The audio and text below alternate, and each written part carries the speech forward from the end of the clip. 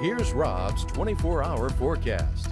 About 20 degrees milder compared to this time last night. Temperatures in the low to mid 60s, and this is going to be close to our lows for tonight. Now, we do have showers moving in with the return of southerly winds. In fact, pretty good rains across the area. Nice little shield of rain pushing on through. It's going to be short-lived for most folks. You can see that from Lafayette Parish, Iberia Parish, on through Acadia Parish, moving into St. Landry as we speak. A closer look at the Doppler coming up in our main weathercast. Expect some shower activity overnight tonight, with rain chances in the 40–50% range overnight tonight, and that's how we start the day on Thursday. By Thursday afternoon, a little bit more sunshine, so we should get into the mid 70s for sure tomorrow afternoon. But by this time tomorrow night, we'll be staring at some pretty strong showers and thunderstorms. I'll be heading for Louisiana. Big soaking on the way, several inches of rain, and maybe some strong storms as well. We'll talk a little bit more about those factors coming up in the main weathercast and look at 3 different model outputs on rainfall, because it's looking